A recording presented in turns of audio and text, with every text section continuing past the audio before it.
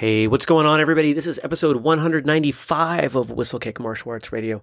I'm your host, Jeremy Lesniak. I'm the founder at Whistlekick Martial Arts Sparring Gear and Apparel. I think I just threw some extra words in there. And today we're going to do something a little bit different because I'm going to explain why in just a moment. If this is your first time tuning into the show, I want to welcome you, but let you know that today is going to be very different than what we typically do. So if you listen in and you're thinking, I don't know if this is the show for me, please check out one of our other 194 episodes before you pass judgment. We put a lot of work into those, and I'm going to be really honest. This episode is not going to have a whole lot of work into it. Why? Because it is important to me that we stay consistent, that I give you my phone going off, and I'm going to mute that right now. This is going to be a one-take sort of show. What does that mean? That means that I'm not going to be saying anything, redoing anything. It is going to be completely raw, behind the scenes, and that's why it has the title Jeremy Unplugged. So here's what's going on, and yes, we are going to get into some martial arts stuff. I'm going to rant for a little bit. I'm going to give you something that, honestly, I have done very little of on this show, and that is tell you more about me. And I'm going to tell you why I am doing this kind of a show. I'm exhausted.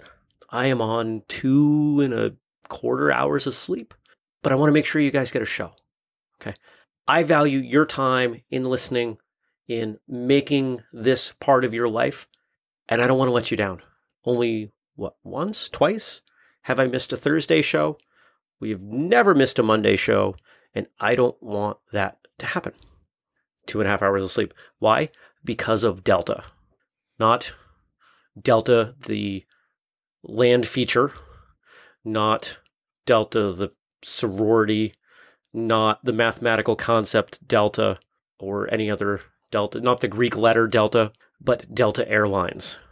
Delta decided that delaying my flight coming back from Mobile, Alabama, which I was there for martial arts reasons, I will tell you why after, to get from Mobile to Atlanta to Burlington, Vermont, they decided that delaying my flight out of Mobile 16 times across 2 flights.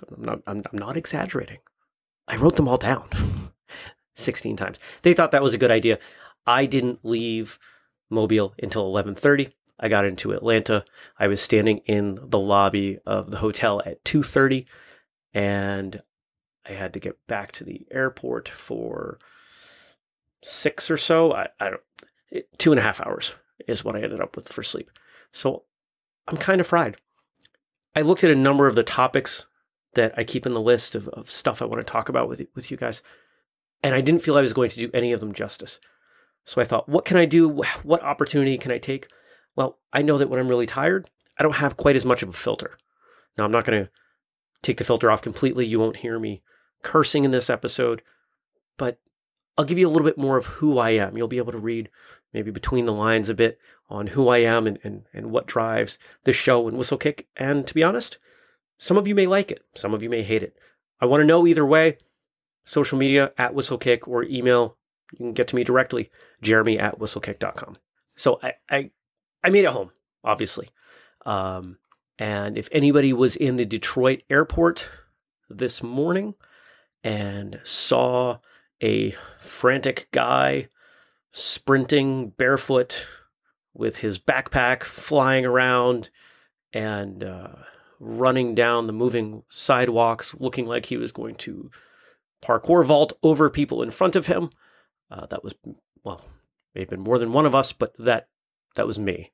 And if I bumped you out of the way, I'm sorry. But you can blame Delta and their idea that a 15-minute window to get from one concourse to the next was a good idea. I made it. I'm home. All right. So why was I in Alabama? I was in Alabama for Bill Wallace, Superfoot stuff. And if you haven't listened to that episode 14 with Grandmaster Bill Superfoot Wallace, you might want to check that out. An absolutely wonderful episode, and honestly, a introduction that has led to a relationship that has changed my martial arts path.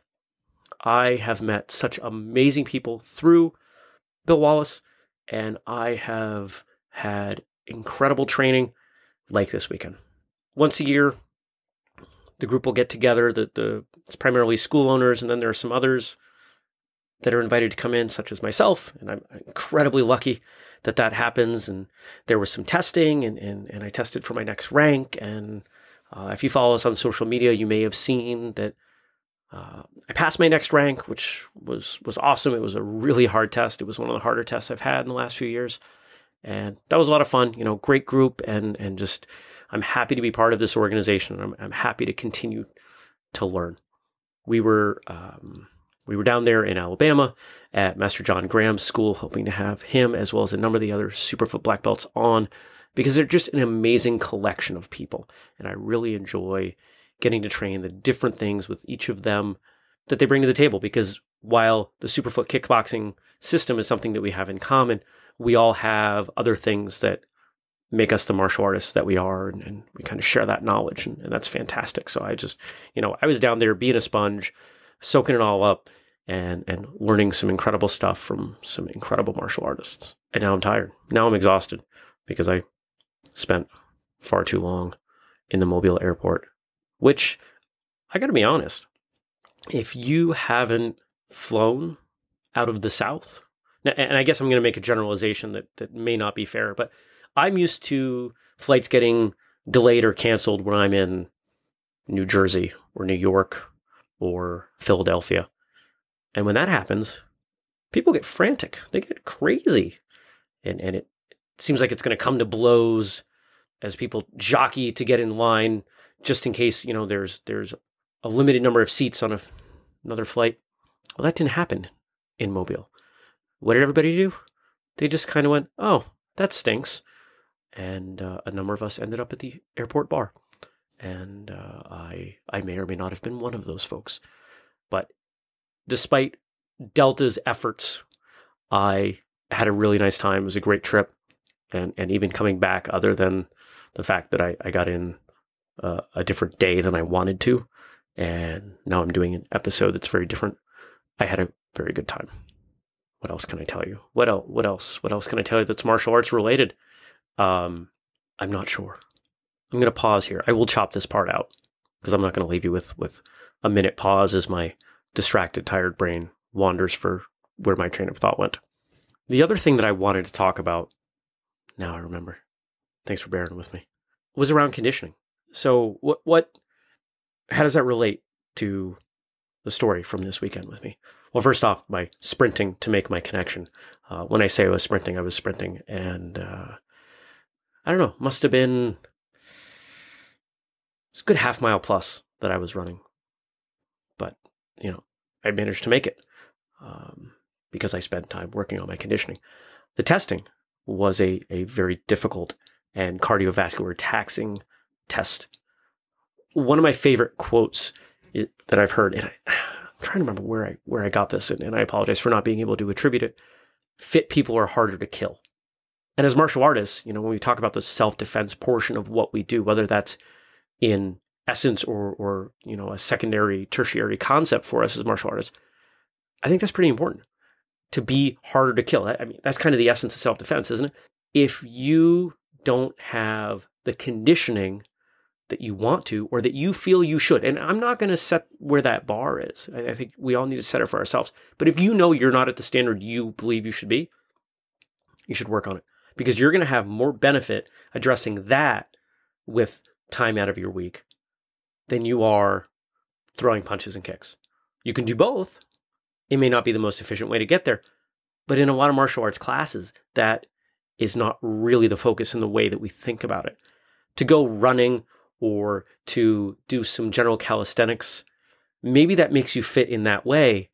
And I think we've talked about this on the show before, the idea that there are 3 metabolic pathways. And what does that mean? It means that we've probably all experienced the idea that, hey, I can get through a martial arts class or several martial arts classes, and then I step in to an intensive sparring arrangement, whether that's, stressful, so your heart rate's up, or it's a higher intensity sparring match. Maybe, you're doing some kind of groundwork or whatever, and you get gassed out really fast. And that's because it's a different thing. There are people who can run 7-minute miles, 6-minute miles for hours.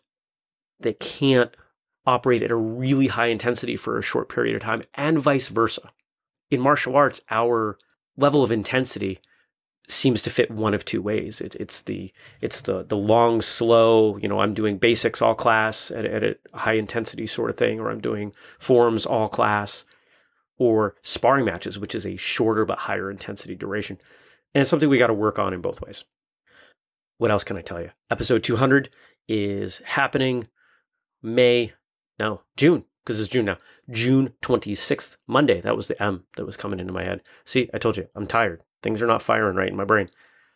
June 26th, 8 to 11 Eastern time. It looks like it's going to go up through YouTube Live. Have some final testing to do on that to make sure that that's the route that it's going to go. You will all be able to see where we're going to put all the details out on the website and on social media and everything. So just stay tuned and you'll know what's going on there. We will have the opportunity for you to, I don't know about call in, but definitely write in. And if you have thoughts or comments or questions or things that you want incorporated in this 3-hour extravaganza of episode 200, go ahead. Hit me up over social media at Whistlekick, Jeremy at whistlekick.com. What do you think should happen as part of that show? What do you want to know? What do you want to find out? It's going to be the first live episode ever. It's going to be the third ever video episode. I'm kind of pumped about it. So that's going to be cool. That's all I got, guys. I'm fading. I'm going to go take a nap because I need one. I deserve it. I hope everybody has a great day, great week, great weekend. We'll be back on Monday with another awesome episode. I'm excited about this one. It's actually topical. The timing of this individual. You'll know what I mean when you hear it.